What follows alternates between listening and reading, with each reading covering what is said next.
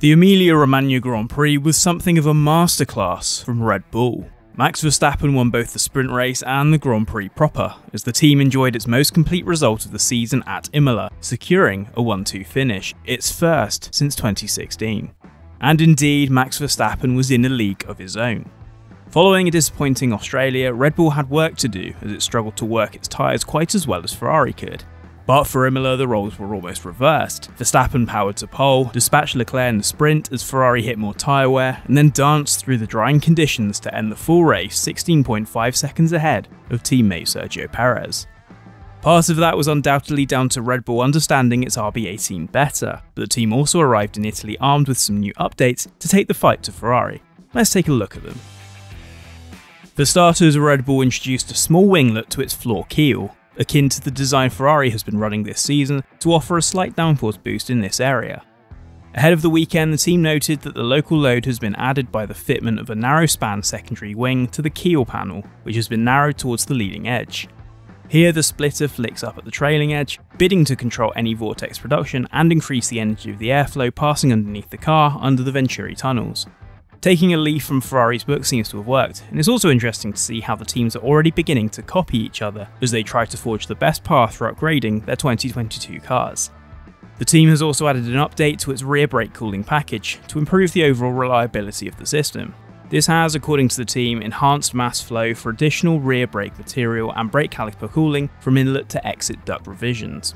There have been no changes to any of the internal cooling within the brake system, however, with the team presumably satisfied with the transit of airflow within that area of the car. The change to an 18-inch wheel design has changed how the teams focus on developing their brake duct cooling solutions, as the heavier wheels have more inertia and thus require more energy to stop. And also, the wheel covers also make heat transfer away from the brakes more difficult, meaning that teams have to focus on how to draw the heat out of the assembly in different ways. For Red Bull, it appears the attention to the details has worked, although it should be noted that Ferrari elected not to bring any upgrades to Imola. Team principal Mattia Binotto noted before the weekend that the sprint format left the team with very little opportunity to assess the merits of any new upgrades, owing to the reduced number of practice sessions and teams being locked into Parc Ferme on Friday night. Instead, Ferrari is expected to have an upgrade for its power unit in Miami, and then introduce further changes when the F1 circus returns to Europe for the Spanish Grand Prix. In the meantime, Mercedes continued its struggles at Imola, qualifying well outside the top 10. It was only due to George Russell's opportunism at the start of the race that it was able to hold on to 4th place. Regardless, the team did bring a series of updates to Imola to try and find more performance, and get its season back on track as it currently wrestles with an inconsistent car. The first of those was in adding an additional fin to the flanks of the car. Mercedes stated that these vanes improve the airflow quality into the side pod radiator duct, and therefore improve the overall cooling of the car. The team also changed the shape of its side impact spar housing to remove small areas of separated airflow and improve airflow to the rear of the car, continuing its pursuit of performance. There were also minor changes to the floor. The curl ahead of the rear tyre changed also to reduce airflow separation, suggesting that the car is producing numerous aerodynamic inconsistencies that are hampering the W13's performance.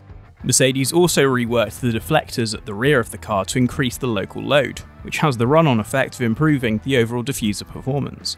That Mercedes categorised all of its updates as performance-driven means that the team is at least active in its bid to return to the front, but is currently not willing to make wholesale changes at this juncture. In a post-race radio message to Lewis Hamilton, who was classified 13th, Toto Wolff admitted that it had been a terrible race for the 7-time champion side of the garage, and acknowledged that the car was still undrivable. Regardless, the team is looking to press on. You can still never really discount Mercedes, even if it's struggling for the time being.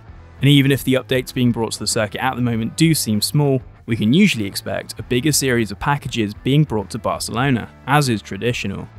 As teams go testing there and have decades worth of data, it's a sensible choice to compare the cars. Barcelona also isn't too far to ship over additional new parts. Miami, however, is next up and presents an all-new challenge to the teams.